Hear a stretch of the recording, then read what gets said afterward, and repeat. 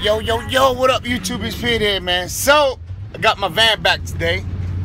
This thing has a new transmission, has a new engine, has new tires, has new brakes, has new brake lines, has a bunch of new shit. Only thing I forgot to get done in this thing was the front struts, man. All that money I dumped to this motherfucker, I forgot to tell him to do the front struts. And I need my van, man. It's like I can't have no more downtime. So I'm probably gonna drop it off again at the mechanic on this Saturday. Tell him to get the front struts done. Listen, man. Property preservation is no joke, and it's always go at 100%. And what the clients don't see and don't get is that we have to be prepared for every fucking thing. You know what I mean? Like when we lose a vehicle or a vehicle's down, it's down. You know what I mean? And it's a lot of shit in between, man. We gotta get equipment. We gotta get fucking tools. We gotta get supplies. We gotta stop here. We gotta stop there. There's a lot of stuff in between. You know, so even when we're not working, we're still working to keep our business running.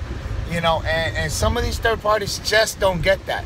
And this is something I want to tell you guys. You know what I mean? Like, you know, this is something you're gonna have to worry about, man. You know, this is something you need to focus on. You know, we don't have a genie that we can tell us, oh, today's gonna be a profitable day. You know, you can start your day off, you know, thinking shit is gonna be good, and then all of a sudden, you know, something happens. You know, you get a flat on the road. Do you have your spare tire, or do you have something to patch up the flat, or all that stuff, or do you got your jack? You know, all this shit, man. It's tough, man, to deal with, man. And people think this shit is easy, man. And you know, it's easy, you know, in a sense where if you love doing this work, you're gonna find a way how to get it done. But you know, there's a lot of shit in between that people just don't get. They don't comprehend. You know, like they cannot understand you know, the how this shit works, and it's tough, man. You know, it's tough sometimes. You know, you know, let's say you had 20,000 saved up for the winter, and it dried up because, you know, you had to pay bills, things were a little slow, or this and that. You know, and all of a sudden, poof, all the money gone. You know, and then you see, it's just a bunch of shit. Anything that can go wrong is gonna go wrong. You know. And this is something that some third parties just don't understand and don't seem to get. You know, I'm backing up, so, you know, but I got my van back. I'm happy. I'm gonna throw a trailer on it and drive around it, because this is what I bought the van for. You know, for the summer. You know, so I gotta make sure I'm gonna throw a trailer on it, and even though it's snowing and shit, but I gotta have a trailer on it with the mowers.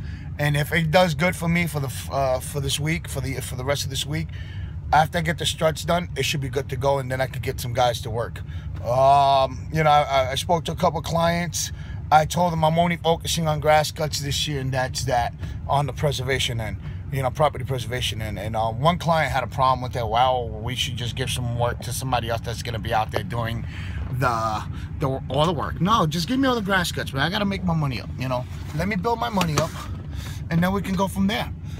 But yeah, man, you know, you gotta be prepared for all this stuff, man. You know, there's a lot of hard work goes into this. You know, this ain't easy stuff, man. You know, one day you could be doing good, and the next day, boom, you know, you can have issues. You know, and it's tough, man, when you're the main component for your business. Like me, I am like, there's a wheel. I saw a video. I forgot who made it, but it was a video saying how to run an effective business. You know, I'm the center of that wheel. I need to remove myself from that wheel, and I need to just build a pyramid. Like, okay, I'm the head. I'm the top of the pyramid, and then I got two ends. You know, the triangle. So I got two leads, or two managers, you know, and the people that have problems answer to them, and then they, you know, I shouldn't have to talk to any of the guys regarding work. My leads should be able to do that. So, you know what I mean? I'll draw something up and show you exactly what I saw. But for now, I'm hoping you guys get the picture. So anyway, so for my leads come to me, you know, so it's a pyramid, you know, a triangle, you know, triangle like that. So on the top, my lead, and then under them there's another triangle, you know, 2 other workers, and then on the other side 2 other workers, you know. So, you know, this is something I gotta focus on in building. I got a good feeling about this year, even though in April, you know, but I got a real good feeling that I'm gonna explode this year. All my equipment is bought and paid for in cash. I don't owe anything on anything except for some of the repairs on this van. But other than that, I am set. You know, all my equipment is bought and paid for in cash. Everything I own is paid for, so I don't owe money on anything. And I'm happy about that. You know, I have no credit, so which is a bad thing and a good thing. Bad thing is that when I'm low on funds, you know, I can't call the supply company and say, listen, I'm low on funds, can you send me something? You know, oh, okay, can we get your credit card? No, it doesn't work that way. Everything I pay for is in cash. You know, which is a good thing though, man. Some people just fuck up their whole lives because of credit. You know, my credit's fucked up because somebody stole my identity. You know, for some reason I had a job in Texas. I had a job in Florida. I had a job in the West Coast in California at one point. You know, so my identity was stolen. You know, and that, you know, it's fucking up my credit. You know, but I'm not gonna kill myself. I'm not gonna go nuts and trying to fix that. You know, it is what it is. You know, but yeah, guys, I got my van back. A lot of money went into her, and I'm hoping she'll last me a long time too.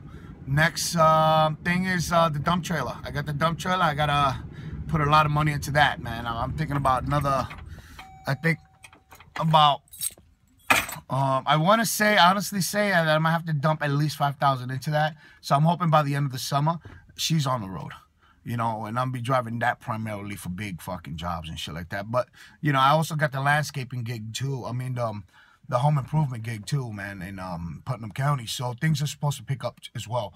So I'm really excited. I'm really happy. You know, one of the pieces to the puzzle is back in, you know, and now I see the whole, you know, I got the whole picture and it's looking good.